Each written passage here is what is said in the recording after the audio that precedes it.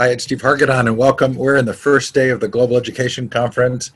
We are holding a series of panel discussions.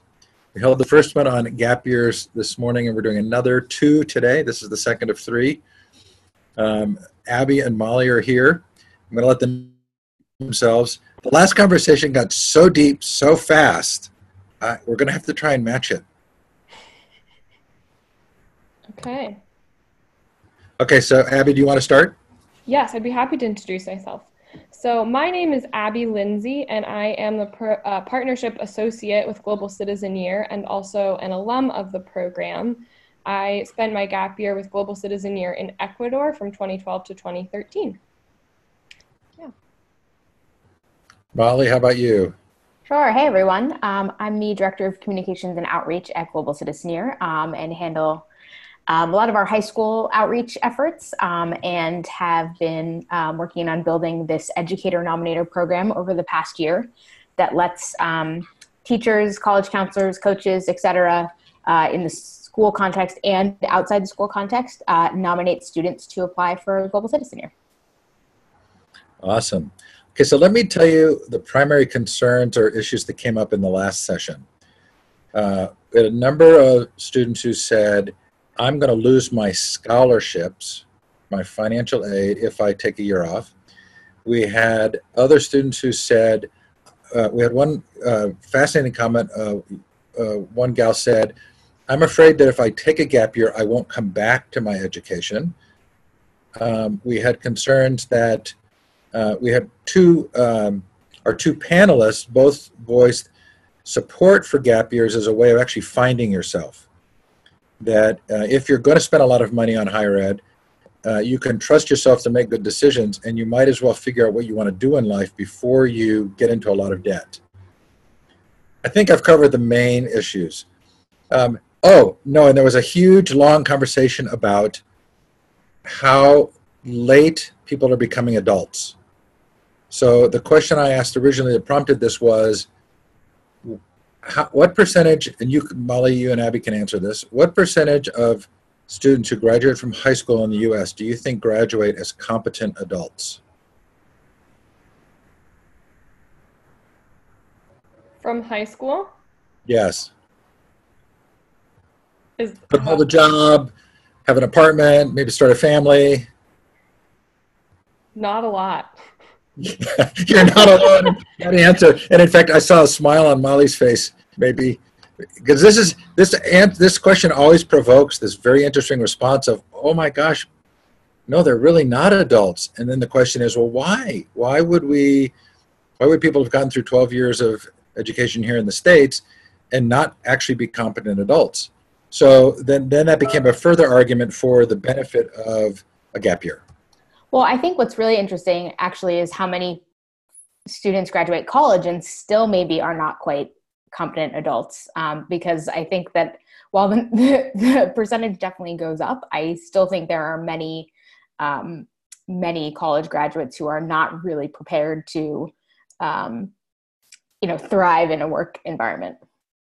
No, I think, and that came up exactly. There was a guy from the UK who said the exact same thing. So that's a really interesting question, right? Which is, you would think the ultimate goal of one's life would be some form of agency, of self-direction, some capacity to make decisions. And yet it does feel like there are a lot of pressures or forces or programs that need you to follow along and for them to exist. Right, so this willingness to sort of step aside for a moment from the conveyor belt.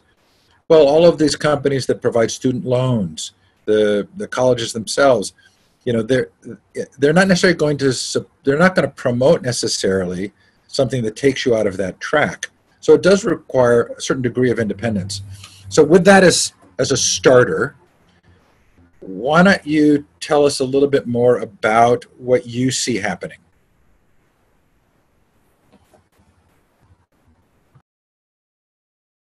Abby, you're muted, sorry. I muted myself, sorry about that. I will just start with the program particular that I know a lot about, which is Global Citizen Year, because that's sort of more of what I'm familiar with than the scene at large, apart from the fact that as a high school student, I noticed that there's a lot of momentum sort of dissuading us from taking gap years, and the financial incentives of the universities to get you going straight into their pipelines, and those sorts of things. But for me, there were a number of reasons why I decided to take a gap year. Among them were I felt really burnt out from being in school, and I had gotten really good at being in school for the previous 12 years or whatever it had been. And I was really tired, and I had kind of lost my zest for learning and exploring in favor of getting really good at taking tests, which didn't feel very meaningful to me. So I ended up finding Global Citizen Year through word of mouth and decided to take a gap year in Ecuador, where I was placed with a host family and worked an apprenticeship in a field that was really of interest to me. And I worked with folks with developmental disabilities in a rural clinic. And so I was in a town mostly by myself. There was a fellow sort of nearby to me, but for me, the experience of living immersed fully in a community and speaking a different language and having to sort of, learn trial by fire through all of these sorts of environments and experiences was one that was in the moment really challenging. And I think that's one thing that's important to keep in mind, is that the experience itself, you don't always, in the moment, you're not necessarily like, oh, this is super fun and I'm learning a lot, because you're mostly uncomfortable and you're sort of leaning into these growing edges. But at the end, I felt like I came out of it feeling really well equipped to deal with any sort of confusing situation that would come my way, or really ready to take on university in a more charged up way. I entered my university feeling really ready to learn, really eager to make the most of the experience, and ready for the classroom learning, more so than my peers who did not do gap years, for sure. So let's pause there for a second, because our second daughter did her gap year experience in Nepal. And I can remember getting the phone call from her, Dad, I'm in a remote village. I can't stop throwing up. They want to put an IV in me. What do I do? And I said, okay, number one, don't let them put an IV in you. Drink lots of fluids. We hung up that phone. We're like, oh, this is why it's so scary to send your child off, because they're going to experience hard things. They're going to be difficult things. But in fact, it's those difficult things, like you just suggested, that really are the growth experiences. So it's sort of there has to be sort of a voluntary willingness to say, okay, I'm going to go into something uncomfortable because I'm going to feel better afterwards. It's going to make me a better adult. And that feels like a generational message. It's a message that my generation should be saying to yours, to our own kids, hey, yeah, there are going to be things that are going to be hard, and hard actually ends up being really good. So go for it. And sometimes it doesn't end well, but you keep going and you figure it out and you do something else. Okay, Molly, how about you? Which question do you want me to answer? I feel like you threw out so many big ones. You can answer any one you want, but more sort of, what are you seeing? Are you seeing, so, well, like one of the things we heard this morning was only 1% of kids in the UK do a gap year, probably even less in the United States, I'm guessing. Yeah, I mean, I think this is something where the numbers are really hard to come by. We had a call, Abby and I, today with a private school in Boston that had basically 10% of their class does the gap year. I've heard that around that stat from a number of private schools. I do think private and public schools have differing stats in this regard. I definitely think it's still kind of the road less traveled, but I think everything that we see, I mean, we have nearly 1,000 alums so far that have students that have come through our program, Abby being one of them. And, the data that we've seen is pretty compelling, that you actually, to answer one of your other questions, you really, our alums are entering college better prepared. They're more ready to learn, more excited to learn and be there. And the idea that you lose your zest for learning, or lose your intensity to want to go to college. Like, I think that that's one of the bigger myths. I think it's a fear, and I think it's a very fair fear. But I think it doesn't match really any of the actual results that we see. I think it changes the way that you enter college. And Global Citizen Year now has upwards of 15 and growing college partnerships. The biggest one with Tufts. We're part of their 4+1 bridge year program, where every student who's accepted to Tufts is invited to take a gap year. And we are one of 3 programs they recommend. So I think colleges have been a little slow to sort of very loudly vocalize their support, but they are very supportive of gap years. And they agree that students who take a gap year end up doing better at school. They end up becoming more likely to become leaders on campus, are less likely to struggle with things on campus that other students are struggling with. And yeah, I mean, I think, this year our cohort is 150 students. And just like every year that we see these fellows come through our program and then start college and then follow their trajectory is really exciting, sort of like further evidence for the value of this type of experience, specifically at this point in life, where you kind of have enough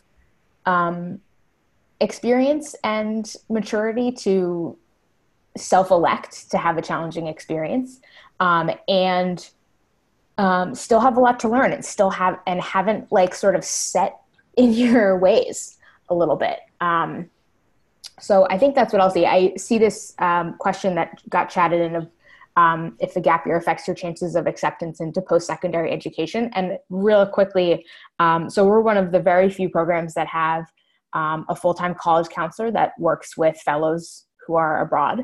And we have a number of fellows who are either applying for the first time to college or applying again during their gap year. And I wouldn't say that everybody gets into their first choice school just because they applied from a gap year, but we have numerous stories of students who didn't get into their first choice schools and reapplied from their gap year. And, the only real thing that was different was their essay was about Global Citizen Year.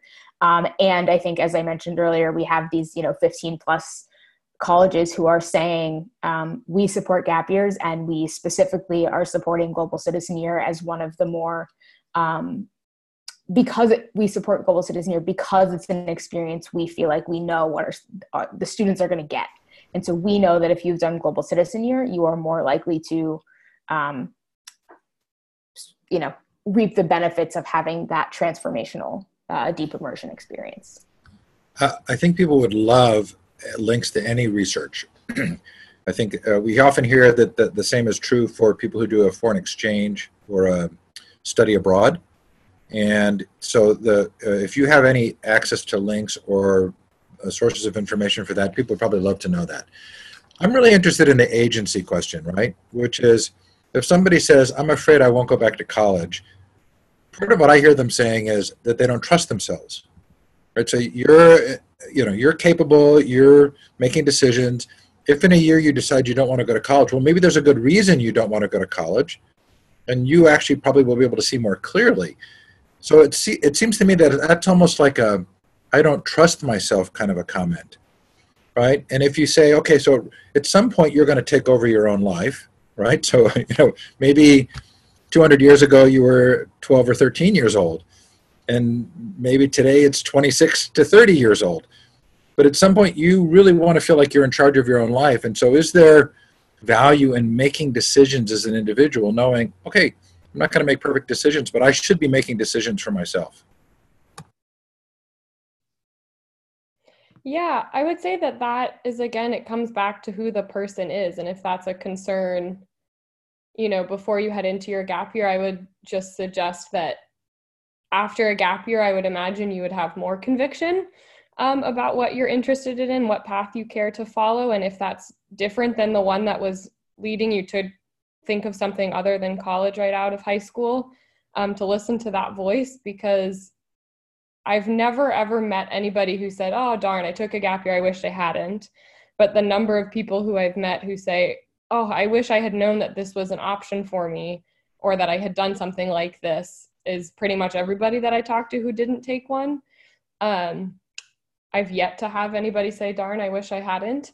And I think that that speaks to the impact. And yes, you're taking a step off of the traditional path, but I think that that's just the exact point, is to take a step different from the one, or the path less followed, basically, and to encourage you to find your own voice within that, and then follow that voice that you find of, what is it that I'm looking for, and why is it that these questions or this experience has been challenging, and use that to fuel your next steps, as opposed to acting out of fear of, well, I guess this is the only thing I can possibly do, so I better just do it. But to question that, and to follow your own voice of curiosity and questioning, I think is really valuable.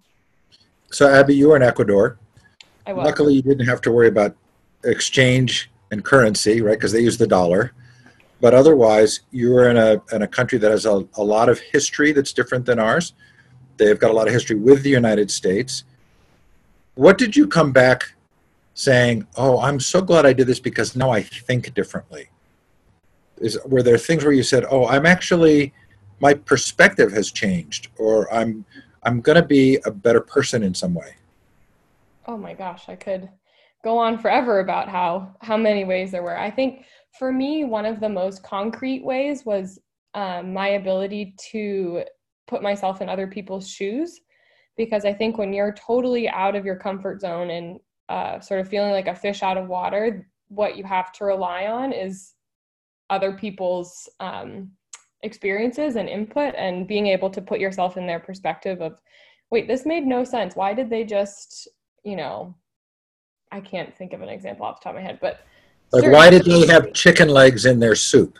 That's yes, I was going to go with chop a chicken, twist a neck of a chicken, but something akin to that, where you're just like, wow, this is very different than what I'm used to. And initially, I think it was really easy for me to jump into, oh, that's weird, or that's gross, like a place of judgment. But one of the main pillars of Global Citizen Year, and I think one of its strongest suits, is leading with curiosity before judgment. And so approaching a new situation like that, saying, I wonder why that is that way. Or I wonder what what am I not seeing that this is how they've practiced, or I'm thinking of also religious ceremonies and those sorts of things, where this is how it's been for many, many years. And it might seem new to me, but it's actually not. And so approaching new situations with that lens of curiosity is so important. And I think has served me really well in the working world and in college, of meeting people from really different walks of life from me, and being able to meet them openly and really eager to learn from them. I also think my perspective of global inequality, and just shifting my sense of scale on that, of what people around the world are experiencing and how different that is from the reality that I had lived growing up, really has impacted the way that I read the news, that I pick my books, those sorts of things. And I think even more than just my experience in Ecuador, that was my own lived experience, but talking to other fellows who are living in different parts of Brazil or in different parts of Senegal, and being able to sort of process our different experiences alongside one another of, are you seeing this, this radio program that's in a language that nobody speaks? Why is that? That's kind of strange. And sort of dissecting things that were different and new to us together was really helpful to me, in being able to put my own experience in a broader global context, and then using that also to carry forward how I interact with the world today, for sure. Yeah, when you came back, what was the phrase that you used to describe a problem of luxury? Right. So somebody would be complaining about something that had nothing to do with sort of the harsh truths of life, and you've come back from Ecuador. So we would always call it first world problems. And that's not really fair to the rest of the world to say first world, but it's the phrase people know. And we would say, that's a problem that really isn't a problem, right? It's part of affluence, right? And you were with people who are trying to make it ends meet every day. Yeah, so that's super valuable. Okay, so Molly, what about you? Yeah, so one of the things I think of a lot is it's actually a grad school class at USC. And basically this professor has built, he's like some sort of comms um, a executive, but he runs this class on the side. And the whole premise is that you can teach yourself to be more creative by being more courageous. And there's like no grades in the class. And the whole premise of the class is that you do things that scare you.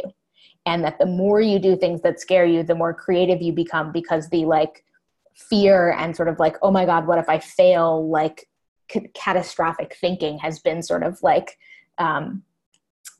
like the balloon's been popped a little bit on that. And that I think about that a lot in terms of our program and sort of my gap year that I took and what Global Citizen Year offers, in the sense of, while Steve, like what you were saying, that study abroad and has similar results. I think where we come from is like, why wait until your junior year to figure out how to, know yourself better, to engage more with what you care about? Like, why not start that before college? Like, college is this mega investment, and why would you wait when you most study abroad is junior year? Like, you're almost done. You have 1 year left. Like, if you discover something about yourself that changes what you want to study or what you think you should study, like for most people, that's probably too late.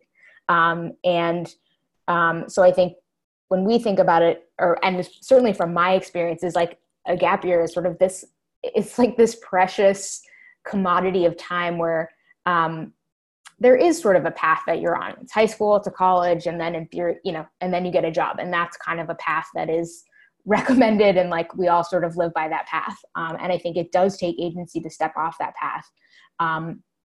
But I also think that when you do that, at 18, then you are just so much more likely to take those chances and follow your own heart and passions, for the rest of your life, for the entire time you're in college. I personally transferred into the journalism school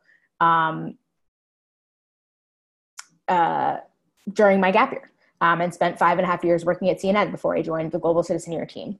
And that was a career that I found, from being abroad and seeing more of the world than I had ever seen before, and feeling like, oh my God, I need to be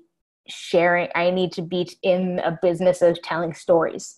And this is me being in another version of that business.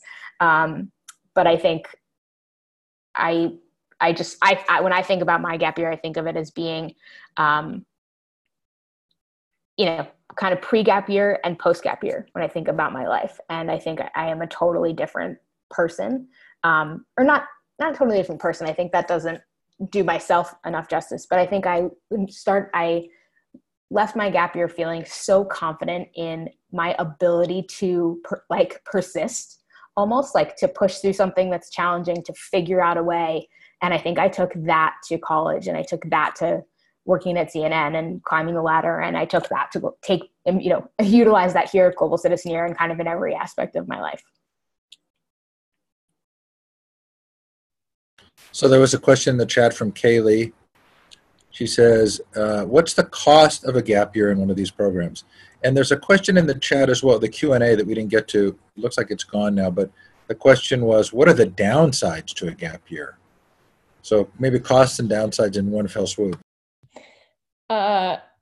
Answer to downside is not a lot. I think you have so much to gain. And I think there's a myth that you can be behind going into school, when you decide to go back to college, that you can feel academically unprepared or whatever. And I don't think that any of what you're capable of academically is going to be negatively impacted by taking a gap year. And I think only improved by the broader perspective you will be able to gain by taking a year to go live in a different way, in a different space. As far as the cost, Global Citizen Year offers financial aid and need blind admissions. So about 1/3 of the fellows who do the program are receiving full financial aid. About 1/3 are receiving some sort of partial financial aid, and then another third are paying high percentages of the tuition or full tuition, which in our case is about $32,000. But again, like 2/3 of the kids who do the program are receiving financial aid of some sort. And we just use the FAFSA forms that are the same as what colleges require to sort of assess what the financial need is. And then beyond that, any extenuating circumstances or appeals for financial aid are also taken into account as well. Okay, and certainly someone could do a gap year on their own, right? And they can find ways to, a lot of humanitarian projects now do charge because they use it as a form of covering their expenses. But there are people who do gap years where they want to apprentice building houses, or they want to do something else, and they can do that on their own and do it fairly inexpensively. Okay, so Madison, you're in the attendees room. Were you the same Madison who was in the earlier session? And if so, would you like to ask any questions? And if anybody else has any questions, we can entertain them.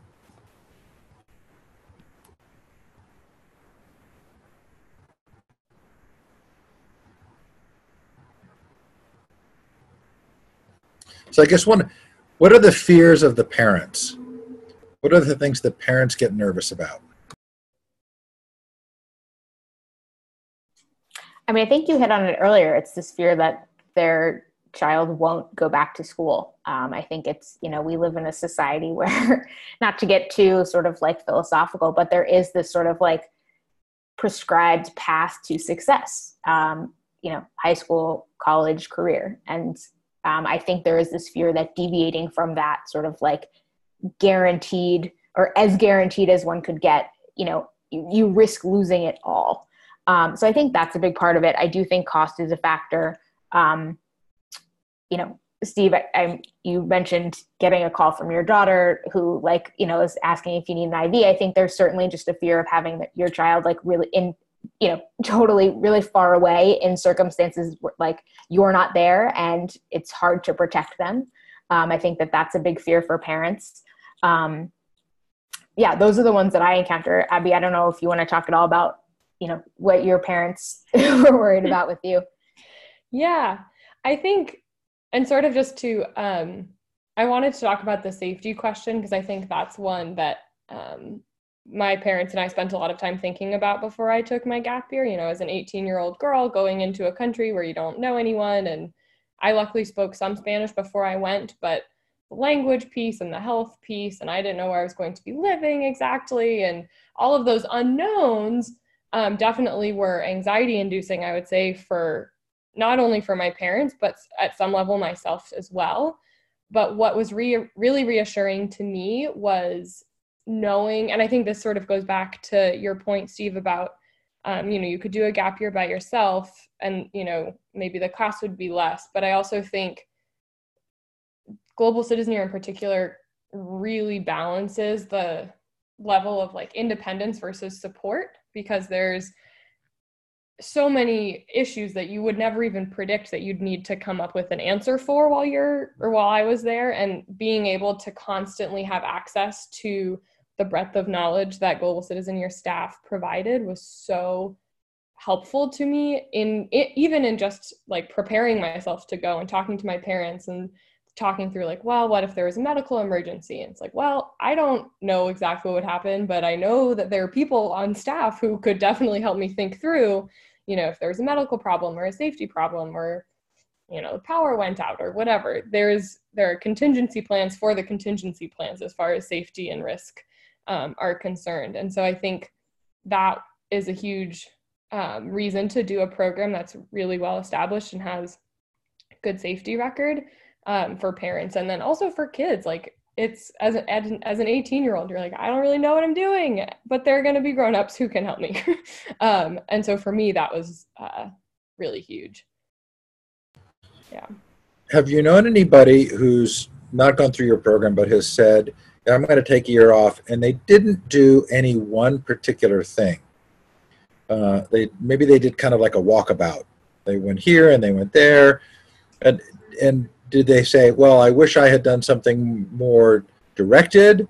Or do they say, well, even so, even not doing something specific, I still felt like I had time to kind of get to know things that would change how I would think?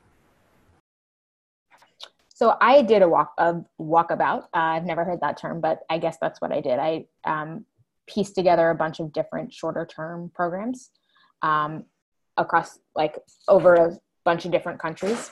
And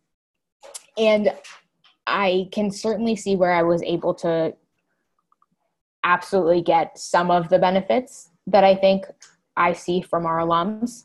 I do think, however, that I was inexperienced. Like, for example, I was in Ghana living in a Liberian settlement camp. It's like 40,000 Liberians who had fled Liberia during the Civil War and had basically set up a pretty permanent camp. And there were schools and NGOs and shops and restaurants. And I was living in the camp with a bunch of other people just like me. And we were sort of helping out an NGO, volunteering. I think we led some HIV AIDS sessions, and we taught in the school, and we helped, kind of here and there. But I think that's a great example of a time when I was totally in over my head, and I did not have any context or understanding of the situation I was in. And when I see the way Global Citizen Year, I did my gap year before Global Citizen Year existed. And I wish that something like Global Citizen Year had existed, to be quite honest. I don't think I definitely was able to, again, still get some of the benefits, but I think I wasn't able to maximize my experience as much as I see from our alums. Another thing that our program does is we have a pre-departure training and a re-entry training. So the whole cohort of fellows is together for a week in California before they go abroad and after they go abroad. And it was very interesting going to the re-entry training. My first year at Global Citizen Year, Abby was actually there, and we shared a bunk bed. It's sort of an all hands on deck endeavor. And basically it's a time for the fellows to begin processing their experience and thinking about how they're going to talk about it to people who weren't there, and how they're going to take it to college and what they're going to do with it. And just beginning to kind of break it down a little bit and help fellows recognize that they have this large group of students who have been through something similar to what they've been through, and that they're in the journey with them, and they're also going to be figuring it out. And I didn't have that. And when I was in the re-entry training, I was like, oh my God, I needed this. I had very, very bad reverse culture shock. Not to say that you don't get it just because you go to a re-entry training, but I think the support and tools, I just didn't have anything to help me navigate everything I'd seen, everything I'd been through. I didn't know how to talk about it. I was just sort of alone after this experience. And I think that's really what you miss out when you do sort of piece together a bunch of different things or don't go anywhere in depth. You don't get the language aspect of really, as Abby was saying, walking in someone else's shoes. You don't get the deep relationship with a homestay family. You've just sort of surface skimmed a whole lot of different places. And that's a really different, I think, experience. I am curious as to the return shock. What are things that occur besides the ones you've just mentioned for yourself? Are there sort of common things that you address to help them when they come back? Yeah, I think Abby, feel free to jump in, but I think the biggest thing is connecting them to each other so that they have this support network of other peers. As I said, I came back alone. I knew no one else who had done anything like I'd done. And I was just sort of floating by in the world. And I just felt totally lost. Yeah, I think that I echo that 100%. I also think just in terms of concrete things that were really helpful that we did at reentry training were sort of practicing to prepare, like to share our experiences in like a 30-second elevator pitch, in a 2-minute spiel and a 10-minute spiel, and then like a longer, more in-depth half hour or 3 hours, and just preparing different amounts of information to share with people in different contexts. Which sounds sort of silly, but it was really helpful, because then when I was approached by, you know, a friend of the family who I hadn't seen in 2 years, and they're like, oh, how was your trip to Ecuador? Like, as we're passing by each other in the grocery store, I didn't feel totally taken aback, because I had thought about what I was going to say to that question and how I was going to respond to someone in a time crunch, or who, you know, wasn't really invested in hearing the long drawn out details of my story. Compared to, you know, sitting down with my best friends from high school and being like, hey, I want to share my pictures and my stories, and I want you guys to come feel more a part of it. So practicing the storytelling bit in different contexts was really helpful. I mean, I think there was also just the element of abundance, and being back in a country where you walk into a grocery store and you have 80 choices of cereals. And I had not stepped foot in a grocery store in 8 months. And I got there and was utterly paralyzed and indecision and had no idea what to do, which is not something that I don't think any amount of training can prepare you for. It's just like a part of what you have to, you know, be willing to lean into when you come back. And I think for me, what was really interesting is I entered into Ecuador knowing, oh, this is going to be totally different and new, and I have to approach it with curiosity and try to not be judgmental of these new people. And I found when I re-entered back into where I had grown up and with people who I loved, that practicing that same curiosity before judgment in a familiar context, when it all of a sudden felt very unfamiliar when I returned, was almost harder, because you don't expect it to be hard. So then when it is hard, all of a sudden it was kind of like, whoa, this is not what I expected. And I need to practice those skills that I just got really good at while I was in Ecuador. But I think being able to support one another through it with other fellows who were experiencing the same and different kinds of culture shock was so important for me. There's a question in the Q&A. Okay. An anonymous viewer asks, with all the growth that occurs during your gap year away, is it hard to come home and have your family not have changed with you? Did you return back to your old self? And I'll add the question, were there things you wanted to talk about and people just weren't interested? Like, were there the times you were like, oh, I want to show you this thing, like, oh, yeah, okay, bye. Yeah, really great question. And I think, candidly, yes, that was really hard. I arrived home and I felt, the way that the metaphor that I sort of used to describe it is, there was a skin that I fit in really well when I was in high school. And that was a part of who I am. And then I arrived in Ecuador, and all of a sudden, all that was stripped of me. All of the identities that I had carried with me throughout my time in high school, you know, that I was a student and I was an athlete and I was a daughter and I was, you know, all of these things that were part of who I was, all of a sudden were utterly taken away from me. And I had to reconstruct a new version of myself, where all of a sudden it was just me. And there was, you know, I wasn't attached to my family and I wasn't attached to my school or anything else. And it was me creating my own version of myself. And I, throughout that year, became very comfortable in that version of my skin. And then arriving back into my community at home, all of a sudden was like, oh my gosh, what the heck? The skin that I used to fit in doesn't really fit anymore, but this skin that was in Ecuador doesn't fit where I needed to be. And so sort of a matter of finding, you know, the ways where I could blend those two different parts of myself, because neither one was entirely right for the situation that I was in. And so, you know, blending the parts of me that I had learned in Ecuador into the parts of me that I had left behind at home was really, it was hard, but that was some really good sort of soul searching of like, what's important to keep and what's not important to keep of these selves that I've learned. And I would also say my parents, I had a uniquely positive parent experience, in the sense that both my parents also took gap years.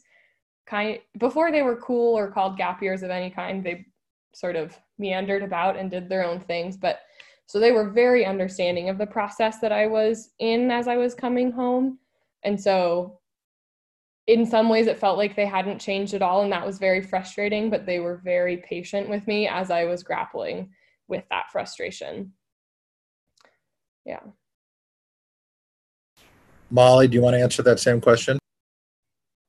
No, I think I'll let Abby's answer stand. Okay, so I have to get ready for the next keynote. And are we at a good stopping place? Yeah, I just saw another question. Two people, if it's okay, Steve, chatted in and asked about sort of like whether a gap year will help you figure out what you want to do with your life, or if you should still consider a gap year if you already know what you want to pursue. And I answered it in the chat, but I just wanted to say out loud that I think for me and for Global Citizen Year, when we think about what our program provides, it's a chance to get to know yourself better, and that will help you. If you are still figuring out what you want to do, it will help you do that. And if you already know what you want to do, I think it will just help you know who you are better, so that you can just excel at whatever you're going to chase after when you're done. So I just wanted to clarify that. I think there are other gap year opportunities that are a little more pre-professional, and we don't aim to be that. Okay. So with a caveat, I would say, being that you will have some agency in what your apprenticeship is. So if there's an interest, for example, like I was really interested in working with folks with developmental disabilities because that was a passion I had in high school.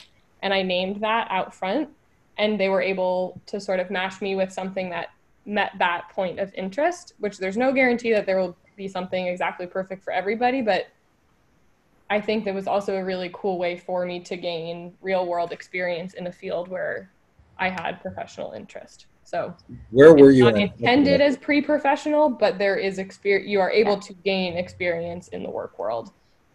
That's really incredible experience. Where were you in Ecuador? I was in a region called the Cloud Forest, sort of 2 hours west of Quito towards the beach. Did you ever work in any orphanages? I did not, no. Our son worked in an orphanage in Ecuador. It changed his life. Mm. Okay, that was great. We're going to close off now. Thanks so much, Steve, for creating the space. Thanks, Molly. Thanks, Abby. The recording will be up at some point. Awesome. Thank you all. Bye. Bye.